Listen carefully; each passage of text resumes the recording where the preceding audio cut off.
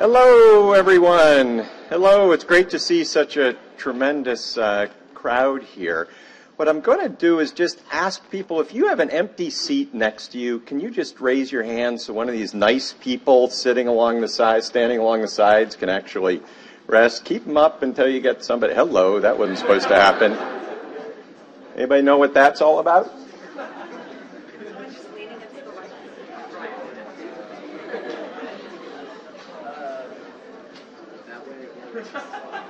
Welcome back. All right, we've still got a seat over here. Seat over here. Go grab it. Don't be shy. Otherwise, feel free to make yourselves comfortable along the stage, in the aisles, wherever you are. Okay, thank you.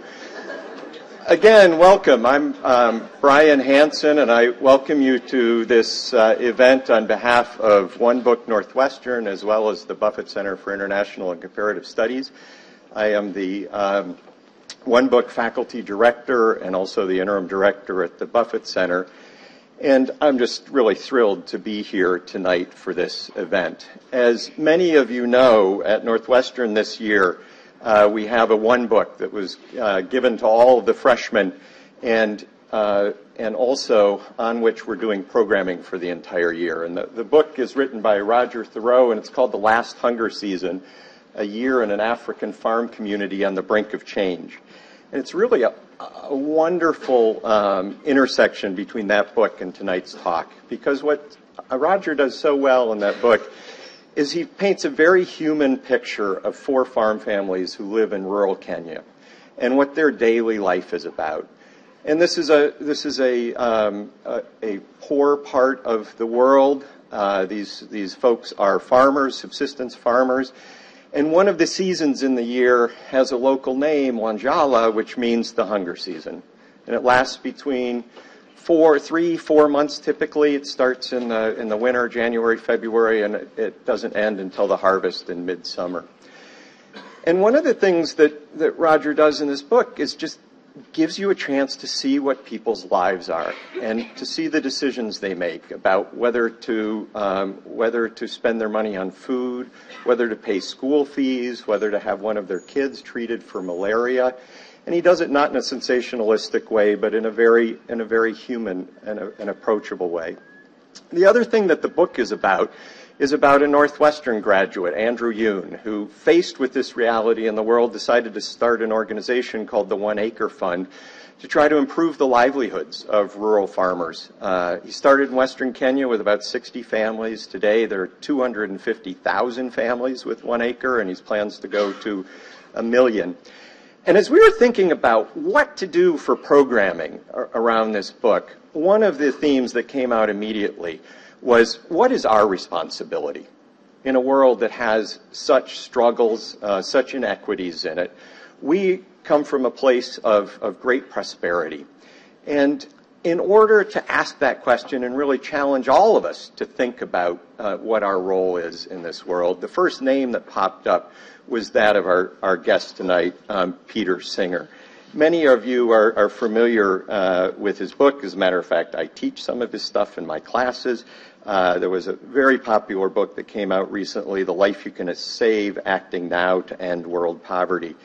And Professor Singer is a professor of bioethics at the University Center for Human Values in Princeton University. He also has an appointment as a laureate professor at the University of Melbourne, where he's associated with the Center for Applied Philosophy and Public Ethics. He's originally from Australia, Melbourne. He was educated there at the University of Melbourne and also Oxford University. And over the course of a very long and active career, he's become one of the leading voices about bioethics. Many people cite some of his early work on animal rights as a founding moment in the animal rights movement. And one of the things that's very true of Professor Singer is he has not been shy and not been hesitant to follow his ideas to their logical conclusions, even when some of those conclusions have been very controversial and people have pushed back against it. He, as engaged the world, not only as in the academic world, but he has engaged the world in many ways, including running for political office. Time magazine named him one of the 100 most influential people in the world. And tonight, he's going to speak to us about effective altruism, what it is, and why we should do it. Please join me in welcoming Peter Singer.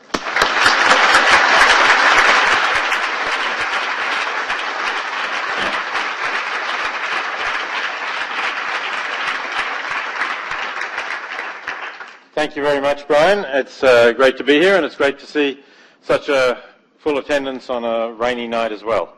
So, there's quite a lot to get through, so I'll move straight into this without further ado, and we are going to have, I want to leave a reasonable amount of time for questions, so if you have questions and thoughts that occur to you as I go, please hold on to them till we get to question time. So, what is effective altruism? Why we should do it? I'm actually going to start with an image of some of the people who are doing it.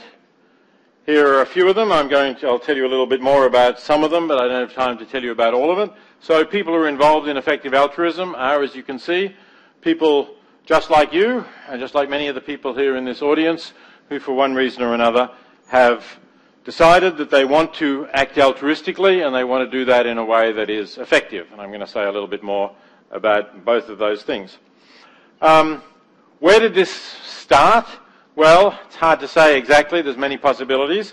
But one of the first people that I heard about, who was certainly acting with a great amount of altruism, is this person, Zell Kravinsky, who I read about in this article in the New Yorker back in 2004.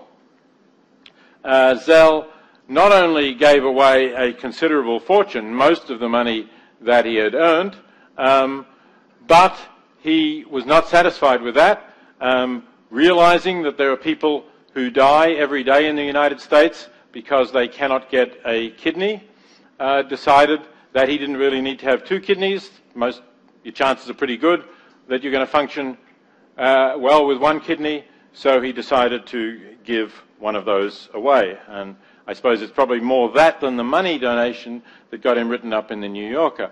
But it's certainly an interesting thing to think about in terms of how far do our responsibilities to help others really go. And I think Zell started doing that.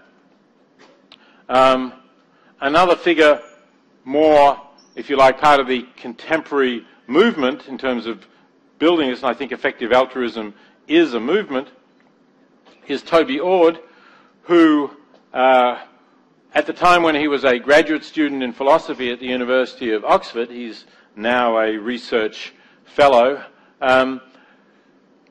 calculated that with the money he was likely to earn over his career, and he was just thinking of a career as an academic, not a high-flying career in finance or anything like that, he calculated that if he lived on a reasonable amount, he chose this figure of £18,000, about $28,000. If he lived on that, then the money that he earned would enable him to donate to a charity which helped prevent blindness or cure easily curable cases of blindness in developing countries. And he could be responsible for preventing or curing 80,000 cases of blindness during his lifetime. And he was impressed by that figure and decided not only that that was what he wanted to do, but that he wanted to tell more people about it. So he started an organization called Giving What We Can, which is played a seminal role in this effective altruism movement. I'll say a little bit more about that later on. And here are some of the people who work with Giving What We Can. Sally Murray, for example, has also pledged to planning to live on this £18,000. At the moment, she's on a much smaller income, just a student stipend, really, doing her master's. But she plans but she's still giving 10% despite that. And she also works as a volunteer and is thinking of a career in international development.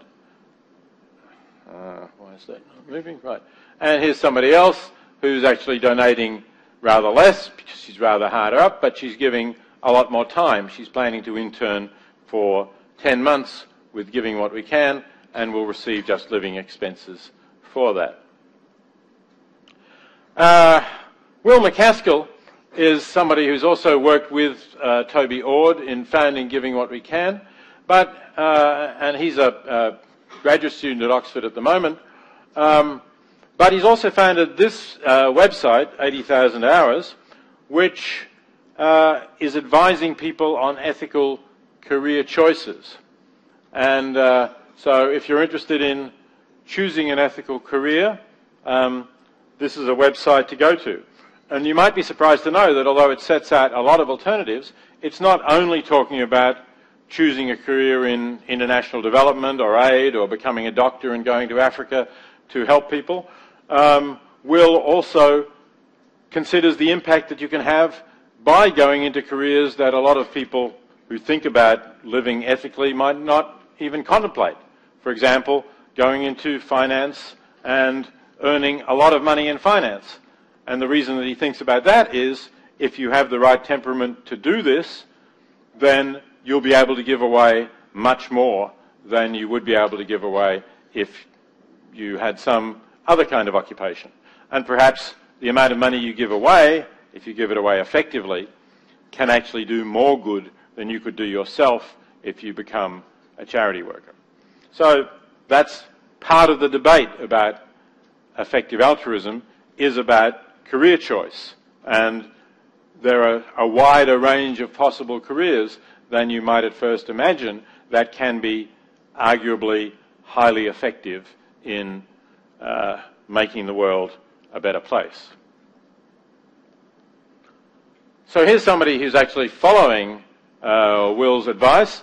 Matt Wager was a student of mine at Princeton a couple of years ago and did extremely well. Actually, he got the philosophy department's prize for the best senior thesis of his year. So he could have gone on to graduate school and perhaps had a career as an academic.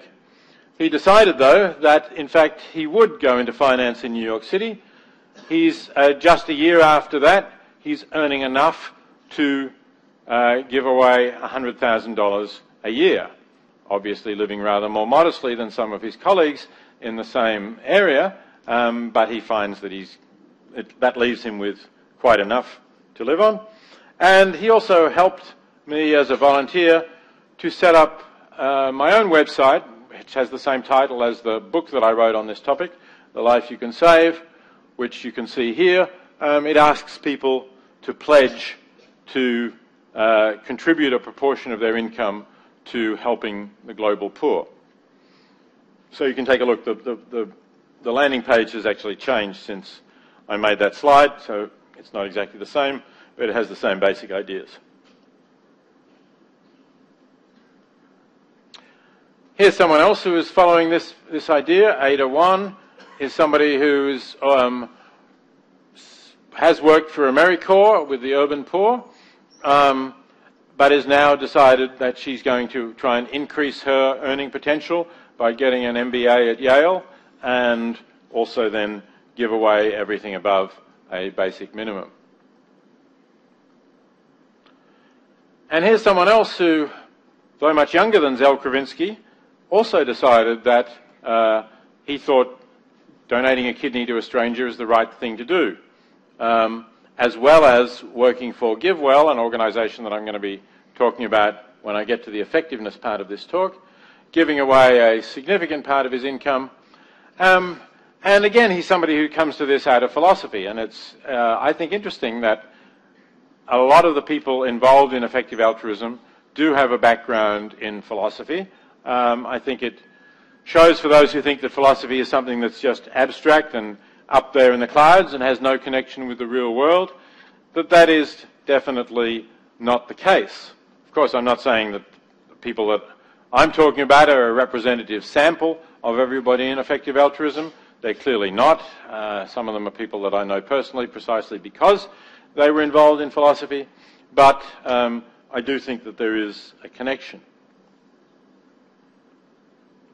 Here's another person who's donated a kidney. I don't know Chris Croy. I've never actually met him, but he wrote to me just a few months ago saying that, again, because of a course that he had taken at St. Louis Community College, he decided to donate a kidney to a stranger.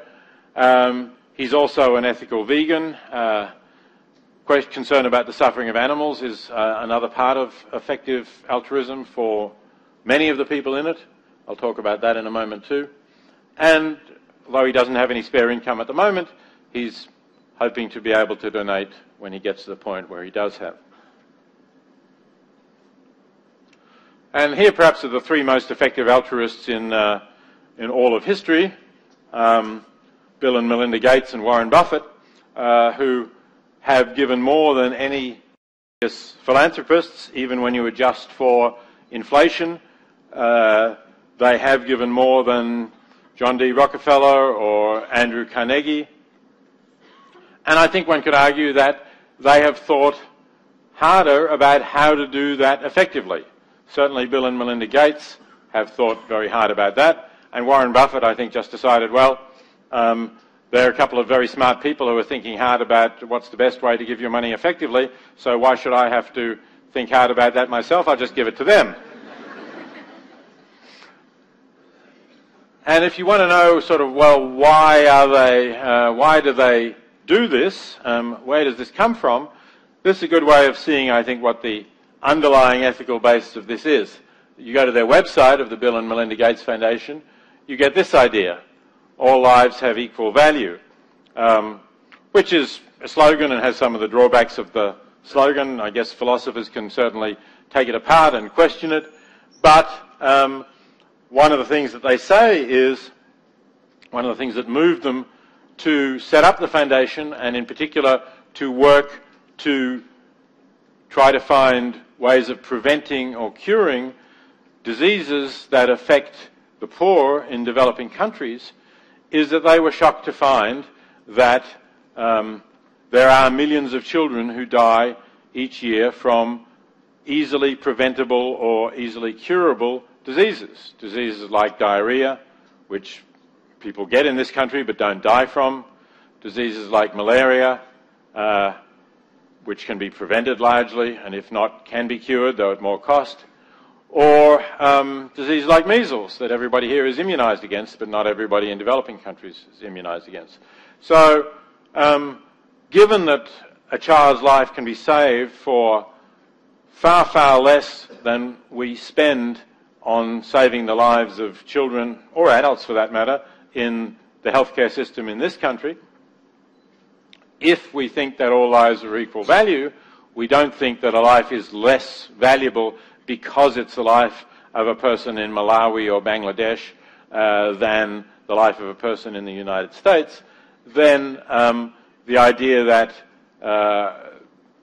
we are spending so little, that there are lives that can be saved for so little, things that are not hugely significant amounts to us, does suggest that this is something we ought to be doing something about as a matter of urgency.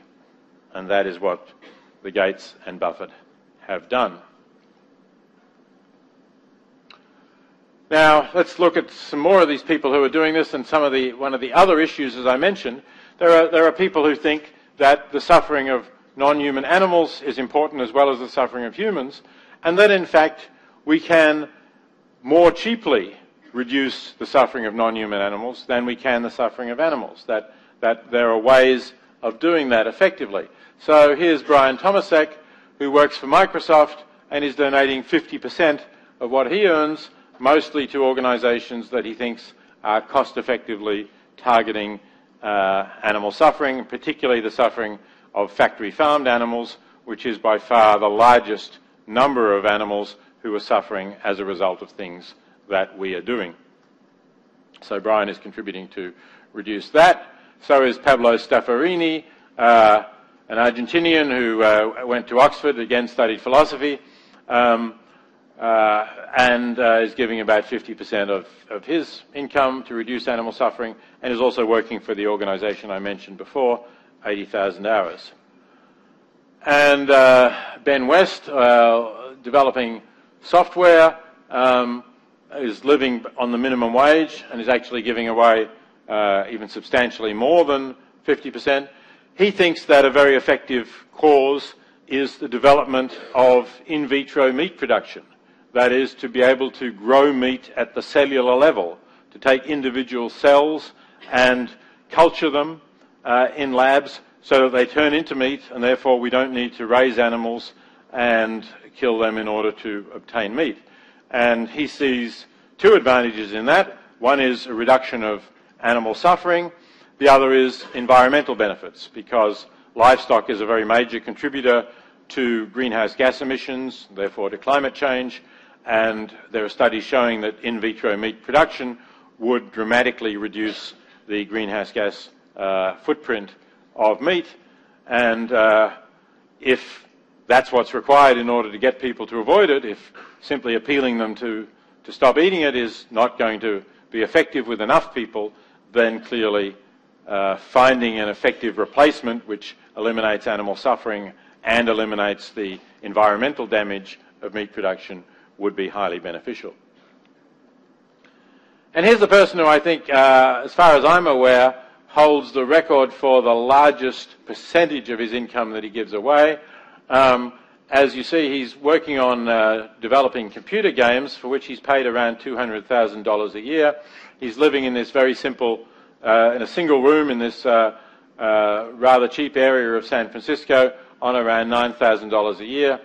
So you can do the sums. He's basically giving away about 95% of what he's earning, which is pretty amazing. And he's also giving it partly to reduce animal suffering and partly to provide contraception in areas where it's not otherwise available, both in order to ensure that women have a choice about how many children they have, and also because he thinks the growing human population is going to be a major long-term problem for everyone.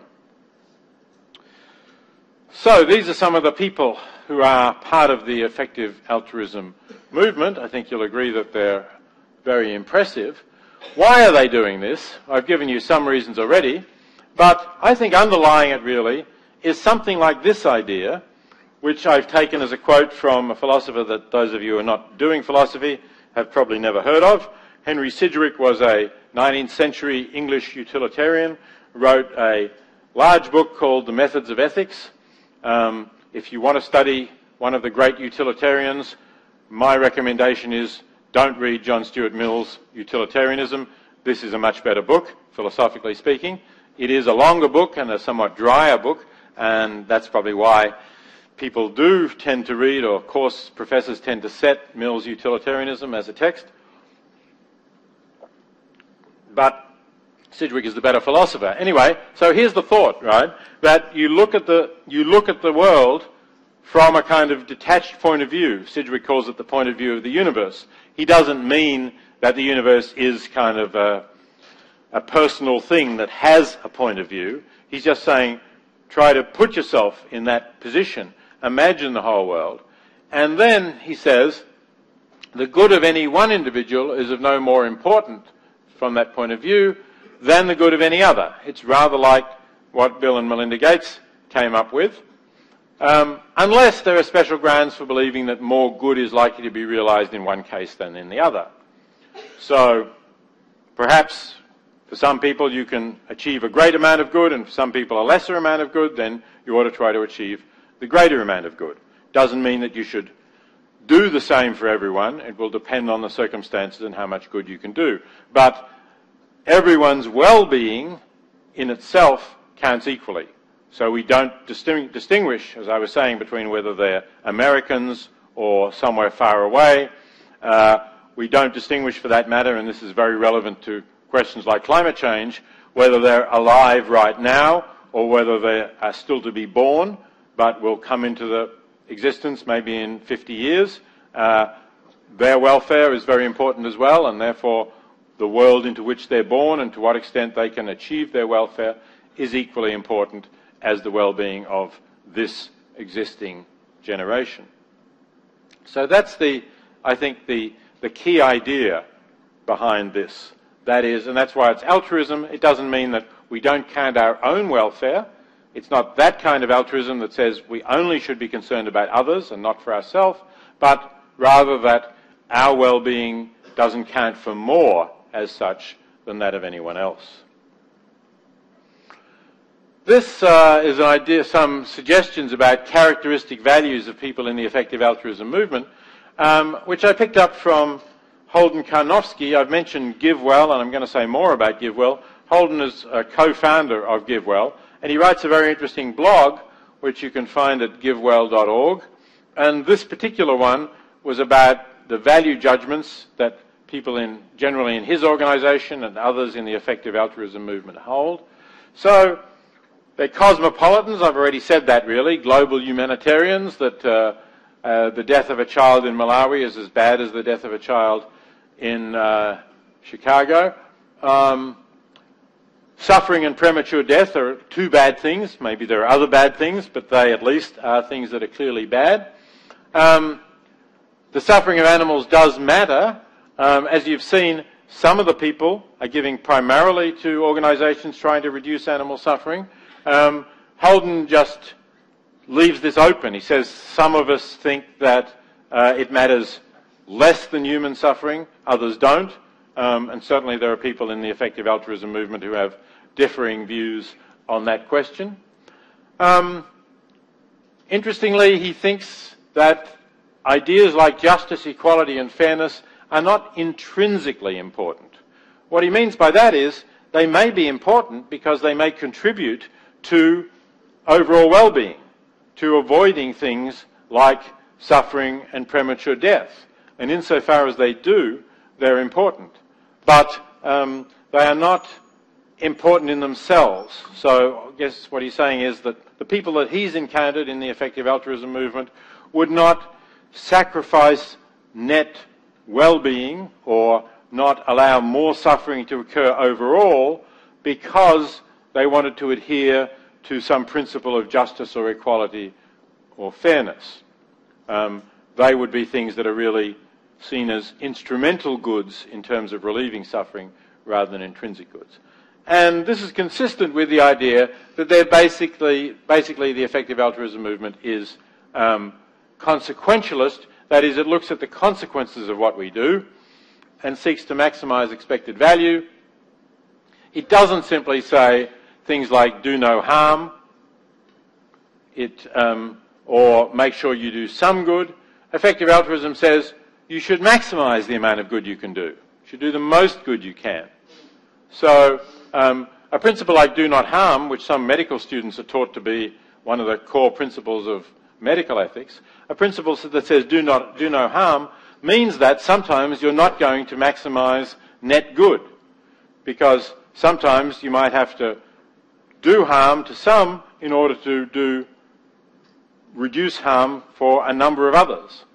And the consequentialist who wants to maximize will say, well, if we have to harm one in order to reduce harm, let's say by the same amount, but to many more people, then that might be the right thing to do.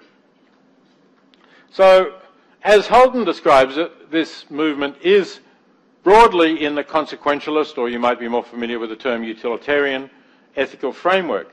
Now, I don't think it has to be. I think one could well be an effective altruist, but say, I have some side constraints. What I want to do is, I want to maximize well-being, I want to minimize these things, suffering and premature death, but there are some things that I would not do in order to do that. So it's certainly possible, it's certainly a variant of effective altruism to say there are some things which we ought not to do, but within that constraint, as far as we can, we should be maximizing well-being. So I wouldn't take Holden's description of this as authoritative. It's one version of it. Okay, so I've been talking about altruism. I've been talking about a number of people who are highly altruistic. I've been briefly talking about an underlying ethical basis for that. And I now want to talk a little bit about effectiveness. Why are we talking about effectiveness? Why does it matter? What does it actually mean? How do we assess it? So here's GiveWell, the organisation that Holden Karnofsky co-founded with Eli Hassenfeld. And as I said, they do research on effective charities. The reason that they do this, the reason that they got set up, they've only been going about 6 years, so it's a relatively new organisation. Holden and Ellie were working for a hedge fund before the financial crisis. They were making a lot of money, much more. They were quite young, they were in their 20s, but they were making much more money than they had expected to be making at that age, and they decided that they wanted to give some of it away. Or they had a lot more than they needed, that there were a lot of people less fortunate than they were, and that they ought to be helping them. Now, so they contacted a number of charities, a whole group of them, there were actually 8 of them originally did this, and said, let's each contact some charities in the area that you favour and get some information about what they'll do if we give them a significant amount of money. Now, because they were working for hedge funds, they were used to doing a lot of analysis of companies that the hedge fund might invest in, finding out a lot of details about what these companies were doing, what their prospects were, and so on. When they contacted these charities, what did they get? Well, if you've ever contacted charities, you probably know. They got some nice glossy brochures showing pictures of smiling children from a developing country, saying essentially, give to us, we'll help these kids. But no specifics about how much more good they could do per dollar or $1,000 they were given.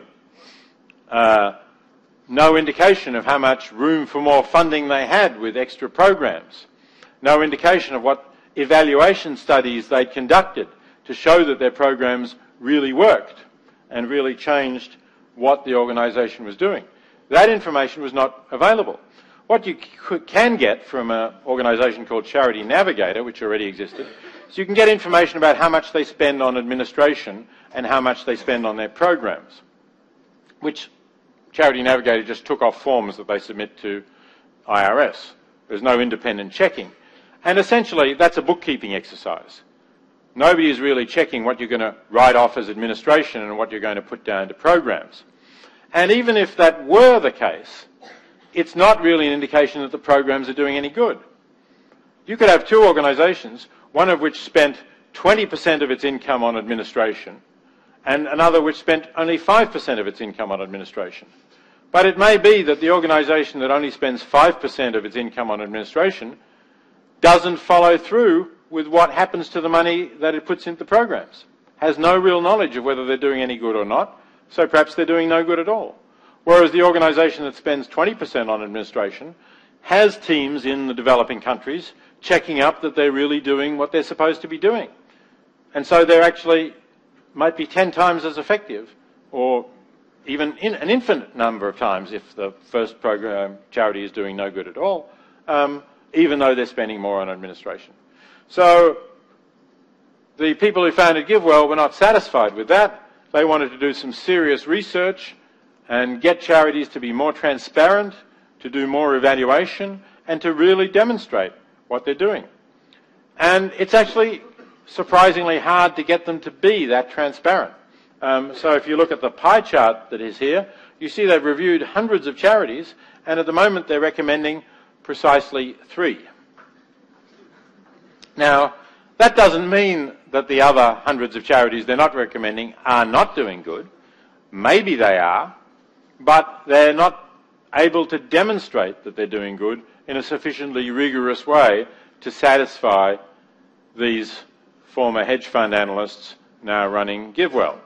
So that's why they're very rigorous. Some people argue that they're too strict, but they are very rigorous in what they assess, and that's why I think if you want to give to an effective charity that is helping to reduce global poverty, go to GiveWell and you can be highly confident of the 3 charities they do recommend, because they are so rigorous. And incidentally, although they started out looking at a whole lot of different charities, including ones that are working domestically in the United States, they decided that none of the domestic ones could really get near competing with the effective ones working to reduce global poverty. So that's why all of their highly rated charities are organisations working with the global poor. Okay, Giving What We Can, which I mentioned, the organisation founded by Toby Ord, does something a little similar, although they don't have the staff and they haven't put as many hours of work into recommending their charity, and they tend to support the GiveWell recommendations as well, but they are finding the best charities, and you can go to that website. And they're also encouraging people to do more, to give more. Now, here's an example of the importance of effectiveness.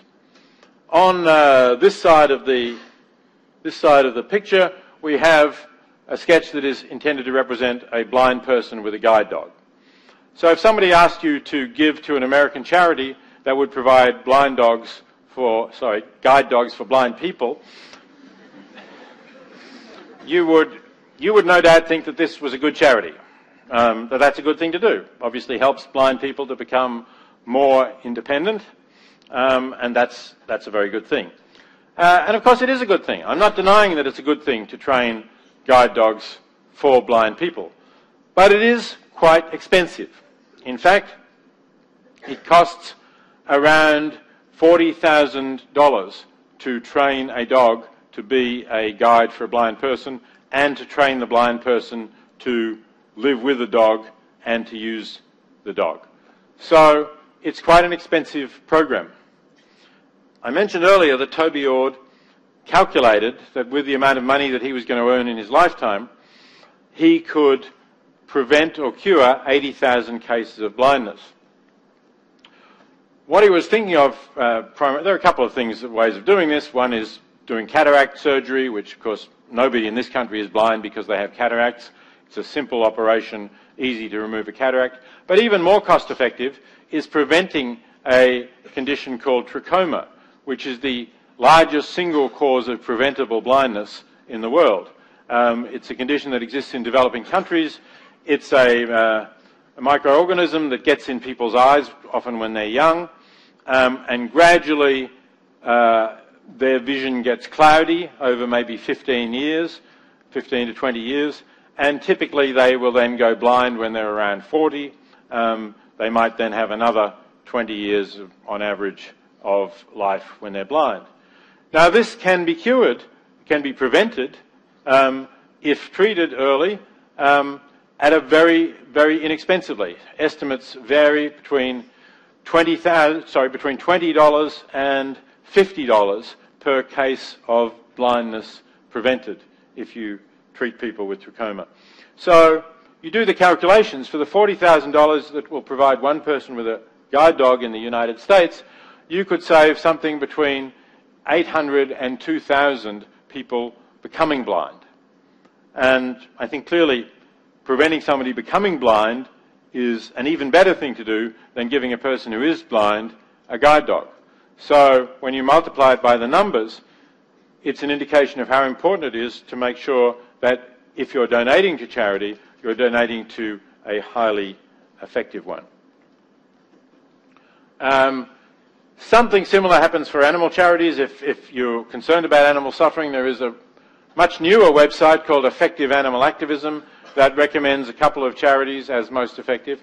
The calculations here are more difficult because we're comparing very different things, very different activities, and different species even that we might be helping.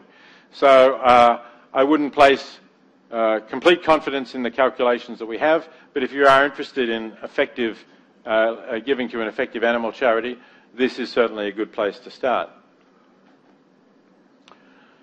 Now, what I want to do just briefly is to indicate to you why this approach about effectiveness is really such a revolutionary step against the background of what happens in the charity sector today. As you might think, what I'm saying is pretty obvious. Isn't it obvious that we all want to get the best value for our money? And wouldn't that apply to charity as well?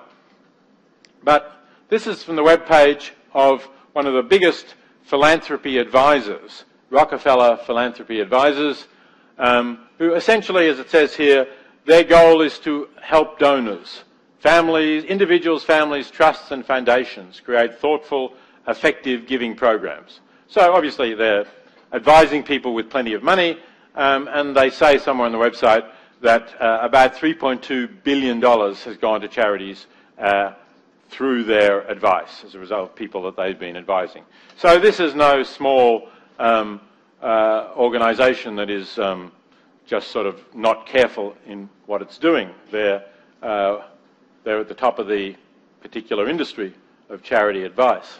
Okay, so what kind of advice do they say? They have a brochure, a PDF you can download called Finding Your Focus in Philanthropy. And if you look at that, it pictures the field of philanthropy like this little chart. Now, I've been talking a bit about global poverty, haven't I? And GiveWell, as I said, thinks that that's clearly the most effective way in which to give, at least if you're helping humans. Well, where do you find global poverty, reducing global poverty here?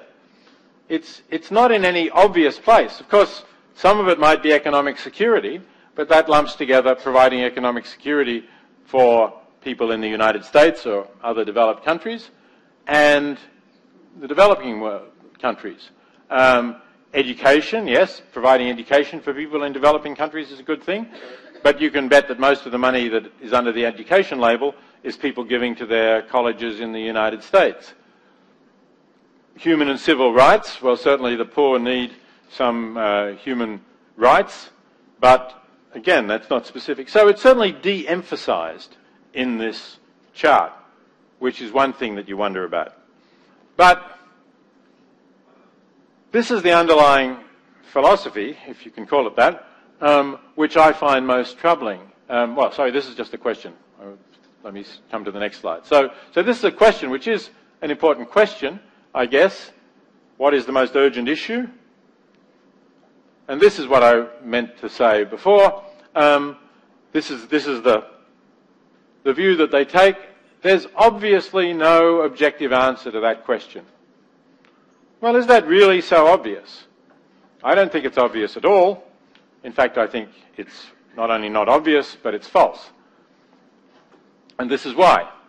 So this is a painting by the medieval Italian painter Duccio. It's known as the Stroganoff Madonna, because it's a Madonna and child, obviously, and it was owned by somebody called Stroganoff for many years.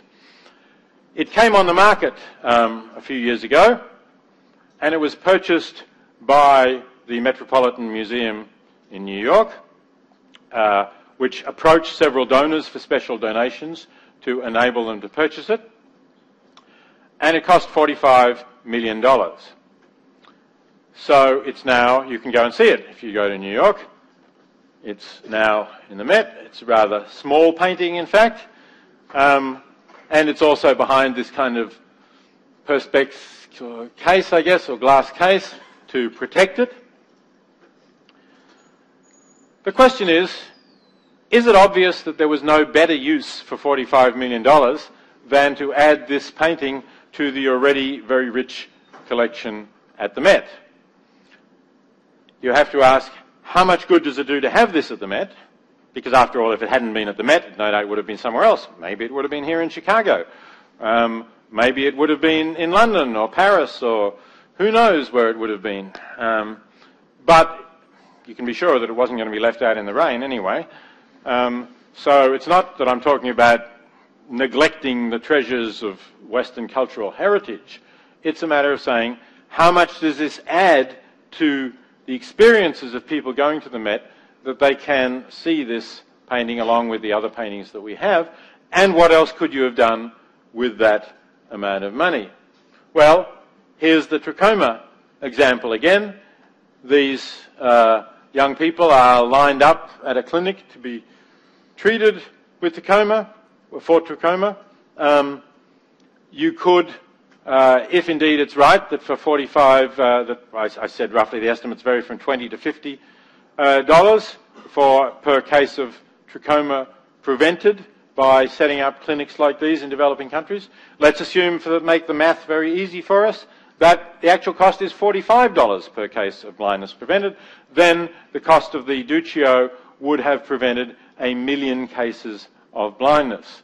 I think it's very, very hard indeed to see that the enhancement of the experience of people at the Met, even over many years, could be as significant as preventing 1 million people becoming blind and therefore not only being unable to see works of art, but being unable to see anything at all. And since they're mostly poor people in developing countries, also very likely being unable to earn anything or to fend for themselves and having to depend on help from family and friends who are already probably also very poor. So that's the kind of comparison that I think we ought to make, and I think we ought to reject the view that it's all just subjective, whether you give to arts and culture and museums or whether you give to helping people in global poverty. Okay, I said I'm going to allow some time for questions, so my last section is something about what kind of a person does effective altruism demand. I already showed you some of the people, but is there something special about them? Is there something rare about them that the rest of us don't have? Are they thinking in a different way to the way the rest of us do? So that's the issue that I want to say a little bit about. So there's a philosopher called Susan Wolf who wrote an article called Moral Saints about 30 years ago. She said, she described what she saw as being a moral saint and said that it doesn't constitute a model of personal well-being towards which it would be particularly rational, good or desirable for a human being to strive.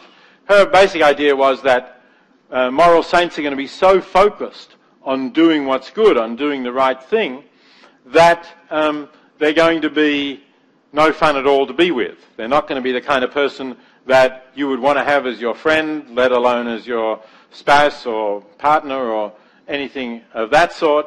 They were just going to go through life with this one mission, and they were actually probably going to be fairly self-righteous and kind of moralistic, hectoring in terms of what they were doing. So the question that I'm asking is this the kind of thing that a person who's involved in effective altruism is likely to be? And is it something that we might think, therefore, as not a desirable personal ideal to follow?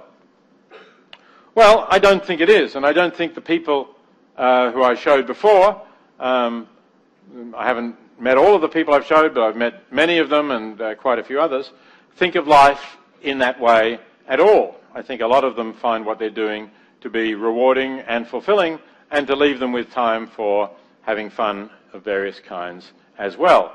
Toby Ord, let's say, to take the first one, says that he has a really good quality of life, that he has everything he really needs. He can live on that £18,000 a year. He can still take some holidays and travel a bit on holidays and so on, really enjoy what he's doing, and in addition have the fulfillment of knowing that he's making a major impact for good on the world.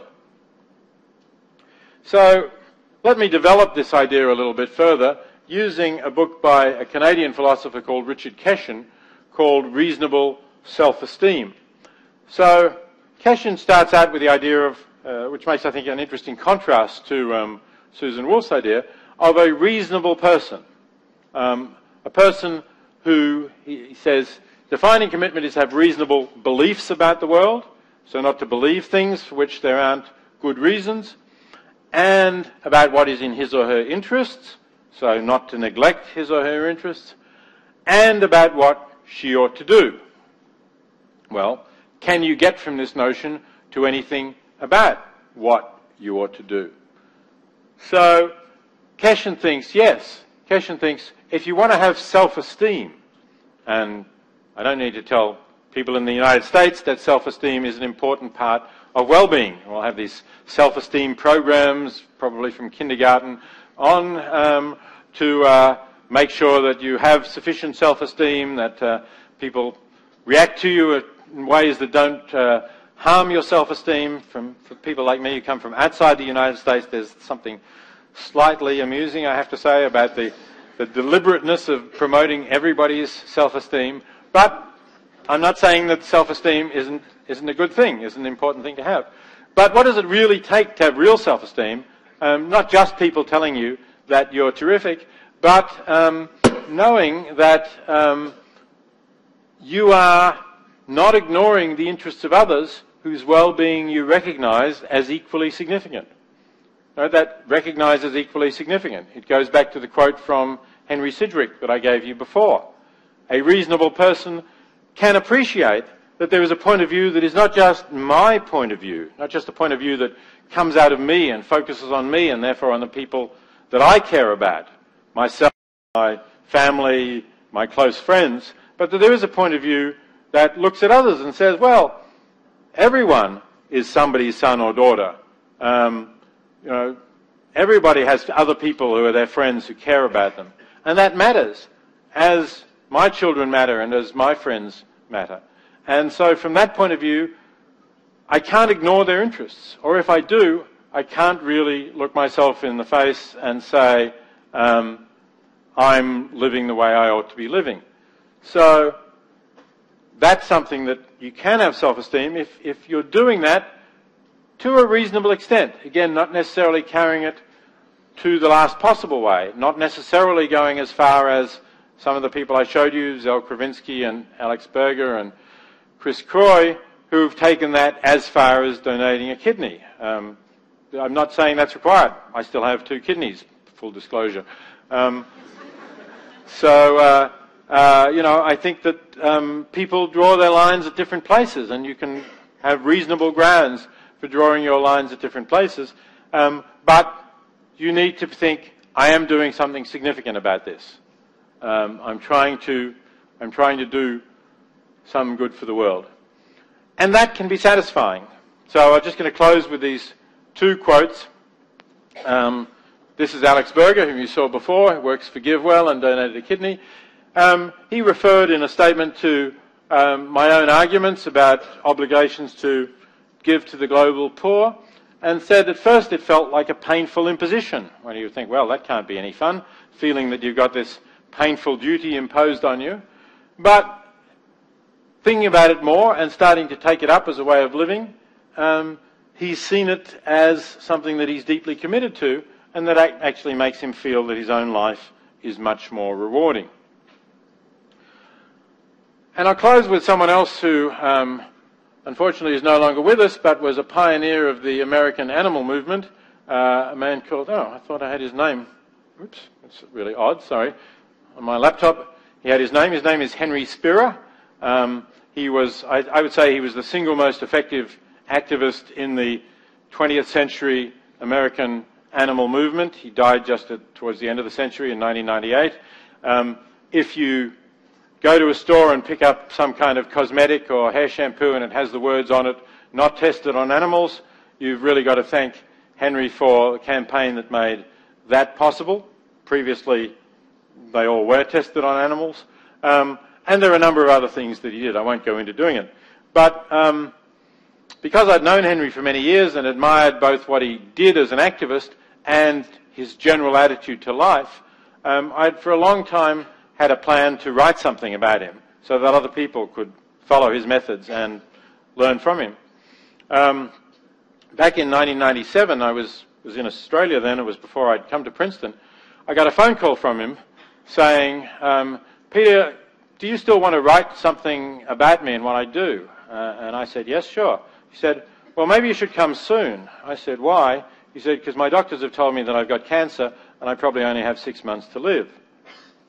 In fact, he lived somewhat longer than that. But I did go and talk to him, and I recorded a lot of interviews with him. And what really struck me, apart from obviously the things about how he'd worked, which I thought was important to help other activists realize how you can change the world, but the thing that was important was his equanimity in the face of his own mortality. And that was because he really felt satisfied with what he had done. And this is just a quote from one of the things that he said at that time, that I guess basically one wants to look back and think that one's done the best one can to make this a better place for others. It's not a sense of duty, but rather this is what I want to do. I feel best when I'm doing it well. And he contrasted that with the lives that he thought a lot of his fellow Americans were living, where basically their goal was just to consume more, to earn more, to consume more, to earn more so you could consume more still, and really what you left behind was a large pile of trash of what you'd consumed, and he thought that would not be a satisfying way of living.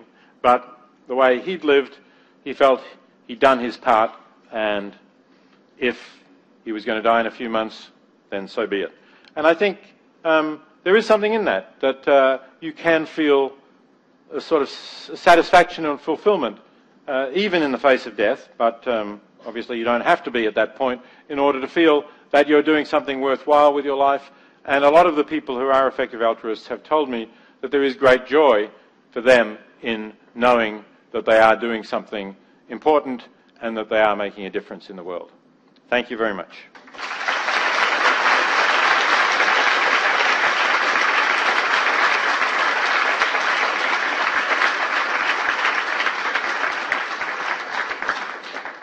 Thank you. We have an opportunity for questions, lots to chew on here. Who would like to kick things off?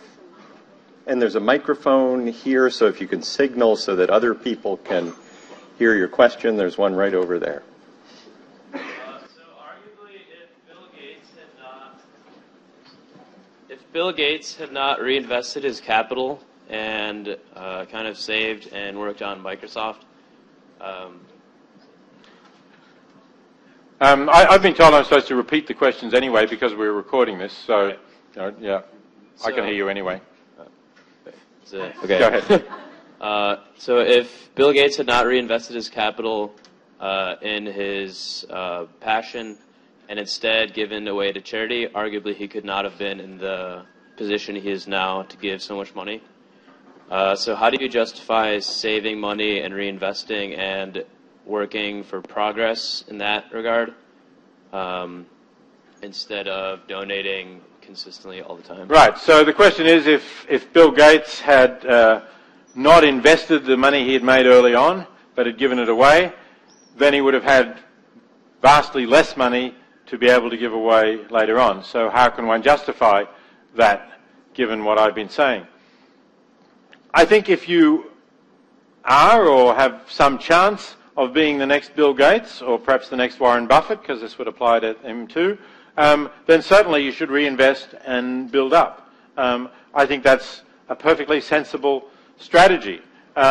You might still think that it's not going to make any real difference to your prospects of success if you give away some of what you've got, maybe a small percentage, because I think it's actually good to get into the habit of giving from an earlier age. I think it's sometimes some people find it harder to make the leap to giving something significant if they haven't been giving and they're into their 30s or 40s or something like that.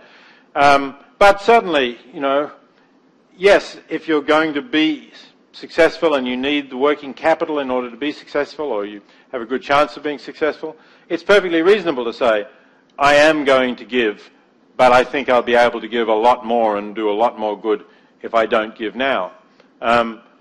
The danger, of course, is that you'll get sucked into the lifestyle. I've talked to Matt Wagi, the ex-student of mine who's gone into finance in New York, and I said, how can you be sure that working with other people who live in glamorous apartments in Tribeca or drive Ferraris or whatever else it might be, you're not going to feel that, oh, well, I really need a Ferrari. You can't manage with something less. So he said to me, well, one thing that I'm doing is I'm telling people publicly about what I've pledged to do, that I've pledged to give. His specific pledge is to give half of what he earns to effective organizations. So I'm telling people, I'm asking them to remind me if I start to slip back, in fact, to shame me if I do. So if you're prepared to do that, prepared to say, look, I'm investing this now so that I'll have more to give, but I want you to come back and remind me that that's what I'm doing, and don't let me get sucked into that kind of high elite lifestyle, then I don't have a problem with it. Yeah, right back over here. Okay, can you turn? Okay. I have, in fact, a few thoughts, and one is a question. The fact that there are billions of people all over the world who really need donations and need to be supported, in my view, that is because the systems where they live are sick systems.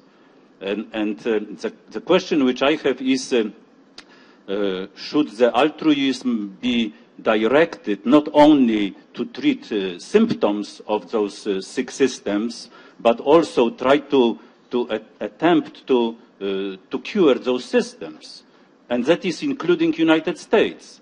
So this is my question, because I see them that mostly the symptoms are treated. Yeah. Okay. I have the question. So, okay. So you're suggesting that the fact that 1 billion or more people are living in poverty is due to the fact that there are sick systems in the world, as you put it, and shouldn't we therefore be trying to treat the causes of poverty rather than the symptoms, which the organisations that I'm referred to are in fact doing? Well, I think there are a range of factors that lead to people being in poverty.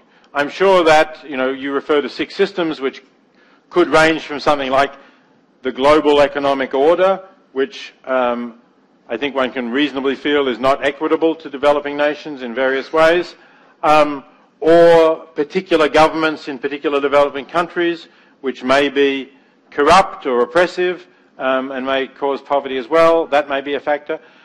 There may also be other factors. I mean, there are studies that show that sometimes geography is a factor in poverty, that countries that are landlocked, for example, and have poor neighbours do not have easy access to trade, and they tend to be poorer than countries that are on the sea and that can trade more easily.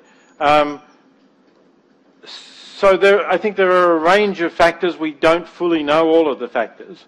And therefore it's hard to know how much difference we're going to make by trying to change some of these systems. I would certainly say, if you take the World Economic Order, I would certainly like to change that. I would like to, just to take one example of it, end agricultural subsidies from the rich nations, which impoverish peasant farmers in developing countries where agriculture is their major industry, but they can't sell on the world market at decent prices because the United States and the European Union subsidise their agricultural producers. So if we could end that, it would create new markets for millions of poor farmers. I would think that would be an excellent thing to do. The question is, how do you do it, right? I mean, we have the Farm Bill in the United States, which every time it comes up for renewal, people say, this is a waste of money. Why are we subsidising these farmers, most of whom are already quite wealthy anyway? But every time, nevertheless, it gets passed. And, it'll be interesting to see whether those people in Congress who have been so adamant that the government should slash spending will be prepared to start with the Farm Bill and slash the subsidies that hurt the global poor. I really wonder if they will. So, yeah, I'd support, if somebody says, I'm not going to give to one of those GiveWell charities, I'm going to give to an organisation that's lobbying to stop agricultural subsidies that hurt the global poor, I'd say, go ahead. That's a good thing to do. I think it's a high-risk attempt to improve the position of the global poor because it's unlikely that you're going to succeed. But if you did succeed, if you were contributing to the success of such a bill, you would help millions of people. So it's a high-risk, high-payoff strategy, whereas giving to provide bed nets for children in malaria-prone parts of the world is a low-risk, relatively low-payoff strategy. You may save some lives, but you certainly won't save millions of lives unless you've got as much money as Gates or Buffett. Terrific. Right here in the middle, please. We're trying to get the mic to you. Thanks so much. This was really interesting. So I subscribe to this belief, and I have a mathematician as a husband, so I told him figure out the most effective place, and he found Give Well, and we gave to that organization that was up there against malaria, and it was great. But my mom doesn't have breast cancer. My dad wasn't a Vietnam vet with PTSD. I was raised an atheist, and I don't have a strong emotional connection really to any particular charity like breast cancer. And I imagine a lot of people in this room do, and that they probably give to that because maybe their mother or a close person in their life suffered from that. And I wonder if that speaks to sort of different motivations that people have when they give to charity. I don't think, to some degree it seems like you're almost assuming that everyone has the same motivation of wanting to make the biggest difference, but maybe they don't, right? Maybe they have other motivations. And so kind of academically, I'm wondering, is it useful to think about those different motivations? And then more pragmatically, I wonder, what do you suggest doing, or how would you talk to those people and try and convince them more of this? Yeah. Okay, so you're suggesting that many people have more personal motivations for giving, that, for example, many people say things like, my mum or my wife got breast cancer, so I'm going to give to research to try to prevent breast cancer, or in some other way they will give in a sense that is personal rather than that is seeking to maximize the amount of good you can do overall, impersonally, with the amount you give. And you're asking, how should one address that kind of giving, which has a rather different motivation from what I'm talking about? Well, I agree that it has a different motivation. And I suppose I would try and say two things. One is, I would say to that person, is the fact that your mum had breast cancer, obviously a sad thing, is that a reason why you should donate to a cause where your dollars are going to clearly do less good than with some other condition? Because I think breast cancer is a good example where there's large amount of money going into that area precisely because a lot of women get it, and a lot of people therefore want to support it because someone that they loved had it. But, and we make some progress with understanding breast cancer and preventing it or treating it when it occurs. But, there's a statistic that's often quoted, and I can't really vouch entirely for its accuracy, but it's probably roughly right, that says that 90% of the medical research dollars are spent to treat or cure or prevent 10% of the global burden of disease. And the reason for that is that they're spent either in countries, affluent countries like the United States, by governments that are responding to the health needs of their populace, their populations, or they're spent by drug companies that are looking for markets. And for drug companies, it's not very useful to develop a treatment for a disease that might affect many millions of people, but none of them can afford to pay for the drugs that you want to produce. So there's no market there. So that's why I think you get much better value, even if you're just focusing on treating and preventing diseases, by looking at those diseases that are killing more people and which we're really not treating. So I would try to make that point and say, wouldn't you want at least some of this money to go where it is going to do the most good to everyone, not just to people who have the same disease that your mother had? The other thing I would say is, if you do want to think of this gift, the Breast Cancer Foundation gift, as something personal, then how about thinking of your charitable donations as being in two separate piles? So, on the one hand, there are things that you do personally because they matter to you in some particular personal way. And the breast cancer donation will go there. And if you want to give to your local art institute, and you think, that would be a nice thing to do because then you get invited to swanky dinners at the institute. So, think of that as something that's also in a rather different, there's a specific personal payoff in being a significant donor to your local museum or art gallery. But then have another set of charitable gifts where you are giving in the way that you suggested that you and your husband are doing, that is, that you look at where you can have the maximum amount of impact, where you get the best value from the dollars that you give. And, eventually you'll sort out your own distribution between those two separate areas of giving. On this side of the room, why don't we right here? So I understand that treating millions is definitely better than giving them. But I'm struggling with the idea that treating someone for trachoma is better than helping someone who's already blind. Because doesn't this hold that people who are already blind are then philanthropically a lost cause if we're totally following this theory by the book?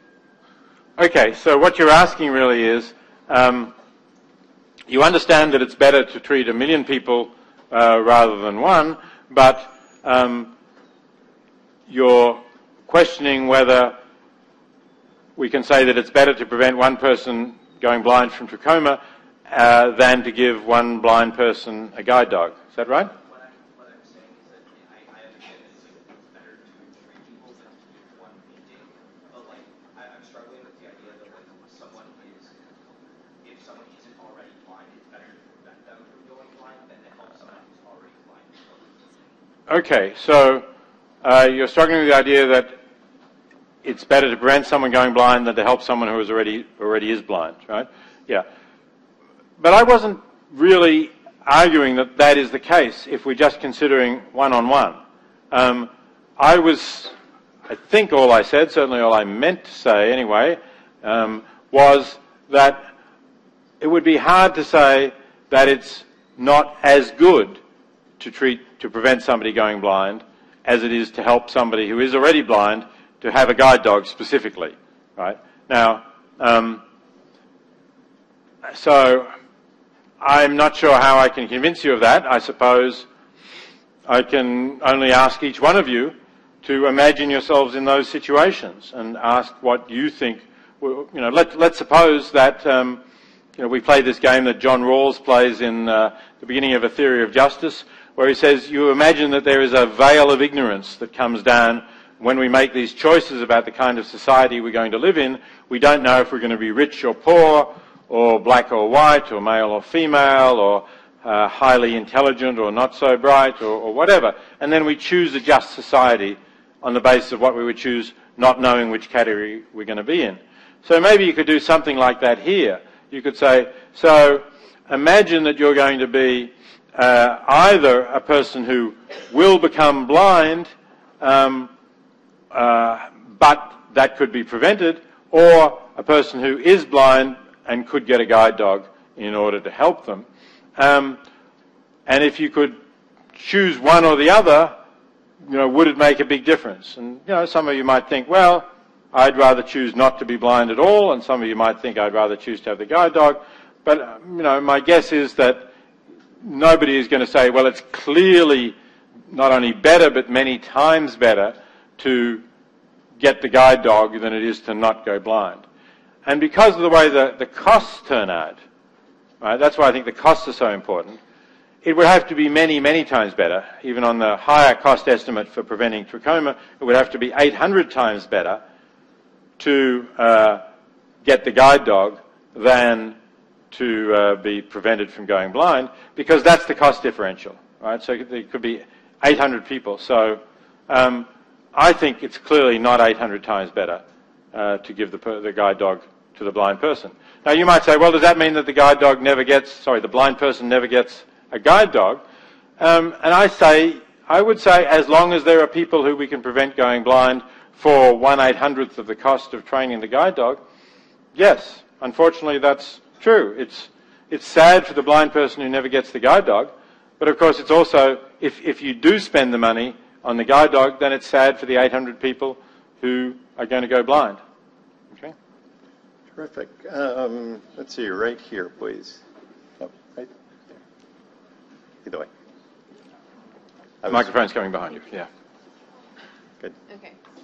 So you briefly mentioned that this idea of well-being among various people's lives is an equality for all people, including people in the future. so future generations. And I guess I'm wondering how you would apply this analysis to something like environmental work, which it's much less clear what exactly the outcomes of your donation would be and how you could quantify that, especially since a lot of what we've talked about when we were talking about charitable organizations is based on sort of their ability to demonstrate the good that they're doing and how that impacts people's lives directly. Yeah. Right. So that's a good question. You're asking about, given that I said that we ought to have equal concern for people in the future, how do we evaluate the benefits done by environmental programs, which very often will affect people in the future, and also where the outcome is less certain as to what exactly it's going to be. So I think that depending on the nature of the program, may also be like the question we had earlier on about trying to change the sick systems that exist in the world. That is, some of these things will also be much more risky, but much more speculative, but possibly have a really big payoff. And I agree, incidentally. I mentioned there are some people who have some criticisms of GiveWell as being very narrow. They do demand really hard evidence, and that means that they exclude charities which, of their nature, you can't really get that hard evidence. So it's very hard, for example, suppose you have a charity that is trying to work on ways to reduce greenhouse gas emissions. That seems a really important thing to do, both in terms of global poverty, because climate change will have a huge effect on the global poor, and in terms of preserving endangered species and preserving historical treasures and so on, because sea levels rising will inundate them, and so on and so on. But how do you know you're really going to be able to make a difference? It's a bit like how do you know you're going to be able to stop agricultural subsidies? It's hard, but if you have a good strategy and you say, look, I have this evidence that we can make a difference in this way, and that this will reduce greenhouse gas emissions, and there's good scientific evidence that will lead to this and this, I think that could be a reasonable thing to do. It's always going to be a matter of how good is the evidence, what do you think you're going to achieve, what's the payoff, and how does that compare with the smaller but more certain payoffs in the other charities. Terrific. A final question right back here. Hi, Peter. Thanks so much for talking to us. I just wanted to ask you, it occurred to me that it seems like one of the most important components of effective altruism would be attempting to convince as many other people as possible that this is the best philosophy to follow for an ethical life. Do you think that there is a specific set of practices that one should follow in doing that? Obviously, you've dedicated your life, or made a portion of your life to sort of spreading the word. Do you think that there is a specific set of practices that one should follow, or is it best just left to everyone's own sort of inclinations about how they try to convince others that this is also important? So you're asking about advocacy of the kinds of issues that I've talked about, which clearly can make a difference, and do I have particular recommendations for trying to spread the message that I've been talking about? I think you're right that advocacy can be very important. In fact, I referred to Will McCaskill, who set up 80,000 Hours and advises various kinds of ethical careers. And somebody once asked him at a talk I heard him give, so why are you still in philosophy? Why aren't you in finance earning a lot of money trying to, so that you can give a lot of it away? And he said, well, I've already convinced a number of people to do exactly that. So, it's almost like a pyramid scheme. If I can convince 5 people to go into finance, then I've done 5 times as much good as if I'd gone into finance and convinced no one. And if each of those 5 people would then convince more, of course it would spread out even more. So I do think this is a very important and useful thing to do. And there are ways you can do it. You can join some of these organizations which are giving what we can, the life you can save, 80,000 hours. They all have chapters or groups on campuses and in various cities and online, so you can join with them and help to spread the message that way. you can certainly decide to make that an occupation if you can support yourself in some way by promoting the idea. And some people have donated to some of these organizations so that they can hire people who can do that, because they think that that's a highly cost-effective thing to do. In some of the specific sub-areas that I've talked about, there are certainly people who do that as a volunteer. For instance, I referred to effective animal activism. One of their top charities is an organization called Vegan Outreach, which has volunteers who hand out leaflets about the benefits of a vegan diet.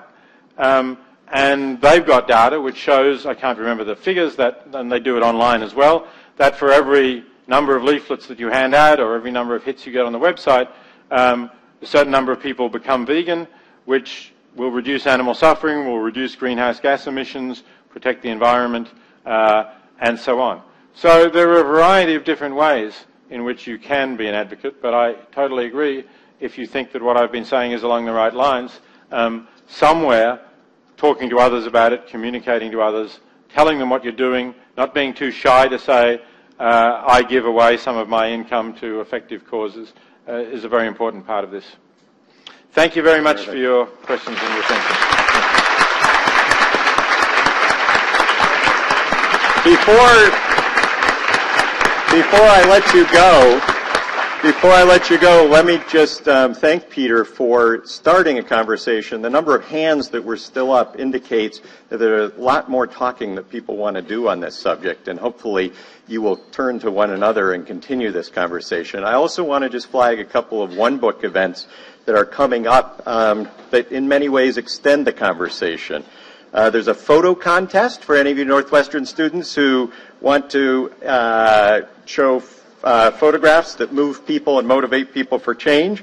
Also, on November 12th, there is a screening of a film called Girl Rising, which spotlights the importance of educating young women for global development, and that will be in the McCormick Auditorium on Campus Drive. Please join me in thanking Peter once again for a stimulating talk.